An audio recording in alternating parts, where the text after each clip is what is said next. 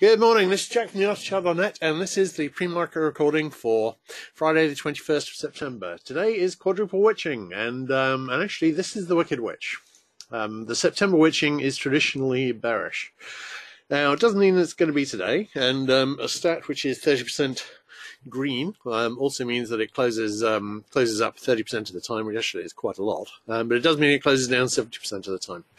We're actually in the most, interestingly, the most bearish several day period of the year. We've got a period of 7 days where the average, on average, the market is no more than 32% up. This is in the last 20 years on average, and I think the highest, the range between the highest and the lowest figures, I think, is 27 to 36. So we beat the odds yesterday. I think today would be a good time to start a retracement, and there is a setup for it. I'll be looking at it.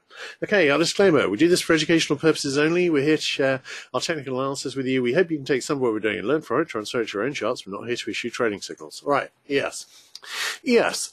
Possible trendline resistance here. I've got a weak 60-minute sell signal fixed, and if we go back and retest this high, which I think is probable this morning, then we will get a full 60-minute sell signal brewing. We might well then see a retracement, and I'll talk about that, and I'll have a look at the SPX chart, and I'll have a look at the NQ chart too. NQ hasn't quite reached the ideal trendline target, but it's not terribly strong. It might not reach it. We've got no current divergence. These two highs, this one was marginally higher, but if we go and retest the highs this morning, then we may well get a 60-minute sell signal brewing, and as I said, I think that may well happen. Where are we on the rest of the charts? Let's have a look at the RTH charts, and on SPX, this is the arrows I drew in obviously a couple of weeks ago, and we're following those pretty well so far. We didn't quite reach this trend line here. I'm thinking we may well come back for it, but we're quite a long way from it at the moment, so it would require a fairly brisk retracement to get there. But if we were to retrace over the next 2 or 3 days, and as I said, seasonality favors it, we might see a retracement back into here and then the next leg up.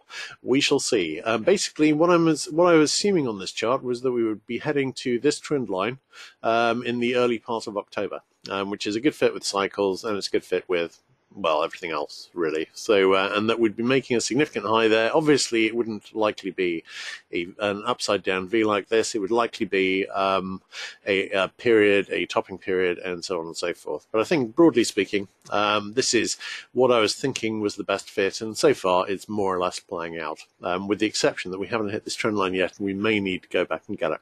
We shall see. All right, no current divergence on the 60-minute chart. If we retest the highs today, though, we will start getting some. So I'll be watching that carefully, and we'll see how that goes. RUT is interesting. As I pointed out the other day, it hadn't actually broken up from the bull flag yet.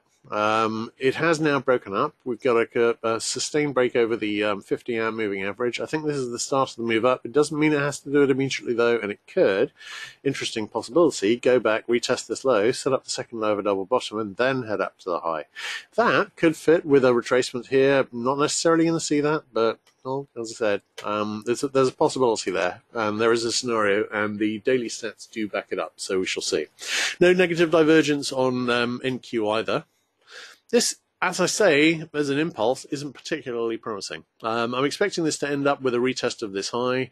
I am wondering whether we're going to need to see a low retest first, and I am wondering whether we're going to see that sooner rather than later. Obviously, it hasn't actually got that far off the bottom, so it wouldn't be a huge trip to go back. A lot of the FANG stocks are rather weak here. This is a very narrow advance on NQ particularly, so we shall see. All right, great. In that case, let's roll on. Right, CL. Stan was saying that there was a possibility we might see a marginal higher high. I have to say that's going pretty well so far. We had a head and shoulders breakdown, and it is rejecting. We're over the right shoulder high. The obvious read is that this is a Janus flag, which is going to deliver a full retest of the high. That may well get us the second high of a small double top. Equally, it may go a bit higher. I'd have trendline resistance currently in about the 72.7 area. Not expecting it to get that high, but wouldn't be that surprised to see it get that high. So we shall see how that goes. All right, NG. NG, we had a spike up on the news yesterday, which was unexpected, but you get those sometimes. We're expecting to see most or all of this spike retraced. Might need a retest of this high first. If so, expecting a marginal higher high and then likely a retracement, retrace down to here, and then we see what happens there. If we find support in this broken resistance area, then we'd probably go up directly from there. We shall see. But stands still leaning short, so if we can break this area, then we can still deliver that downside. Okay, GC. GC has gone up and it's tested triangle resistance, which it didn't need to do actually, but it's held. It's reversing here. I think the setup on DX is strongly saying rally here. So I'm expecting to see the retracement. Ideally, for me, that would head down into triangle support. I'm currently in the 1195 area. Might not get quite as far as that. Obviously, if DX were to break out to the upside, which I don't think is likely, then it would probably go lower. SI, this is actually probably best read as a bear flag. Which does raise the interesting possibility that we might see a retest of the low. Watching this with interest, we've obviously broken this trend line resistance. I think we're in a bottoming process here. That bottoming process could require a retest of the low. So at the moment, we've got pretty decent support at the weekly pivot, only the weekly pivot for today, obviously, of course. And in the same area, the backtest of broken trend line resistance. We shall see. That's in about the 1420 area, but we could need to see a retest of this low. We shall see. HG, we've got a nice rising wedge here. We've hit wedge resistance and we are reversing there. We haven't got a sell signal on any of these. We might need to retest this high. That could set up a 60-minute sell signal. Lovely Janus flag here, by the way, as well, which is a head and shoulders broke down, rejected straight back through the previous high. We've had a few of those lately, but expecting to see maybe a retest of this high and then a breakdown, and then we do the retracement and we see where that goes. Obviously, that's heavily dependent on DX. Where are we on DX? Hang on, just come to do ZB first. Now, ZB, this is an interesting development because I think we're forming a larger and flatter IHS here. It looks pretty nice, but the thing about it is that the target for the IHS would be considerably over trendline resistance, which is now in approximately the 141.08 area. This target would be in about the 140.121 area, which is interesting. So I'm expecting this to break up. We're still on a 60-minute buy signal. It looks pretty good. Let's have a look at on TNX quickly as well. Hang on. TNX, we've got a sell signal.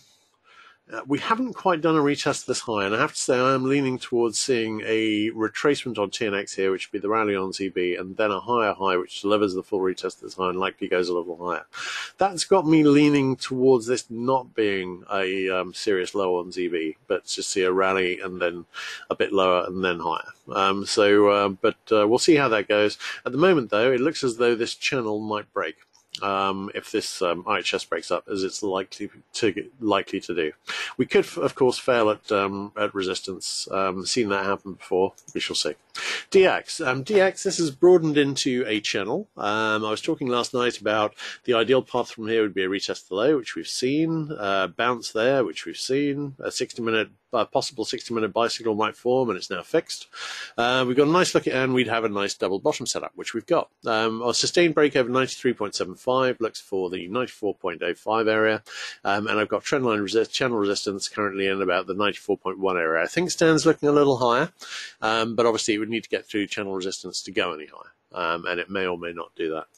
EURUSD. EURUSD, I've got a channel on the upside, and we are topping out. I've got a 60-minute sell signal, and I'm looking for a return to channel support, which is currently in the 116.9 area. So we shall see. Right, USD/JPY. I've got this as an overall channel now, and we haven't quite reached channel resistance. Obviously, the minimum target we're expecting to see are the retest of this high here at 113.15. We shall see. The ZB/IHS is still potentially in play. It could reverse now and go straight up from there, but it's close enough to the previous high now that the obvious read would be a double top, even if it did that for me. So we could do it from a lower high. Yes, you do gather on lower highs. Normally, it'd be a higher high, but not always, by any means. Okay, right, so USD JPY looks as though it's reversing towards trendline support, maybe 112, 30 area, but mainly we're looking for a retest of the high. It will soon be able to do that within this channel. USD CAD, I've got this as a working falling wedge here. We're on the 60-minute buy signal has now fixed. Potential bottoming pattern there. The obvious next move looks like a reversal into wedge resistance, which is currently in the 1.298 area. Australian dollar, a 60-minute sell signal is fixed, same on NZUSD. We haven't made the IHS target yet, which is in the 73.80 area, and I'm expecting to make that, but it looks like we can do a retracement first. We shall see where that goes. Monthly pivot just below at 72.73. Okay, KC. KC, nice break up. It tested the weekly pivot, rejected there yesterday, and is back testing it again today. We could fail there again, possibly on a 60-minute sell signal, setting up a probable retest of the low, or we could head up towards trendline resistance, which is currently in the 1.032 area. So we'll see. A break over that 1.032 sets up a decent, strong move, which we'd be expecting to retrace the whole of this move, which over the last couple of months. So looking for signs that a bottom is in. We've certainly got all the daily divergence that we could possibly want. We just need something, a good bullish sign from KC. As long as if we touch this, then chances are we've established a new support trend line. We don't need to hit this trend line. This is the one that we're going to reverse down to potentially if we see a hard fail here at weekly pivot, and I've currently got that in the 92.5 area. Right, SB still kicking around. Looks like a bear flag forming. Probably going to see a retest of the monthly pivot, and we'll see whether we can find support here or slightly below. I mean, that could be a double bottom setting up, or it could continue down into the retest of this low. Keeping an open mind. Stan's not expecting a retest of the low. CC, this has been, I mean, overall, I think it's too large to be a flag, but overall this looks like a flag. This looks like thrust retracement. That would be thrust.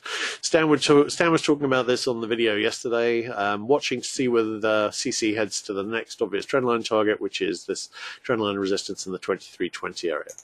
ZW has broken the falling wedge resistance, which is interesting and, well, frankly good. We're pretty close to the possible IHS neckline or asymmetric double bottom resistance. Watching that at 530 area and seeing whether we see a breakover or a reversal to form a right shoulder. The ideal right shoulder low would be in the 506 area. Okay, yeah, I'll be doing questions at the end. Now, let's have a look at corn. Corn, I've had a careful look at this morning. This is actually an overall falling channel, which has only been established at this low here. The obvious next move is to channel resistance, currently in the 362 area, and we are stalled currently at weekly pivot. No divergence, but this looks like a flag forming. If we can get through weekly pivot, 360 is the obvious target. Soy, we saw a nice move up and a very nice looking falling wedge here. That's broken up. We've actually made it to the 38.2% fib retracement, and we've also made it to a potential IHS neckline. I'm wondering about a possible back test into the weekly pivot area. Weekly pivot's only the weekly pivot for today, obviously, but weekly pivot area is the 834 area, maybe a bit lower into 826, and that would make a nice right shoulder for a larger move up to come. Pretty bullish on soy, been talking about it in chart chat, so news permitting, obviously, is quite a news sensitive instrument. Okay, right, in that case, I'm going to call that a wrap.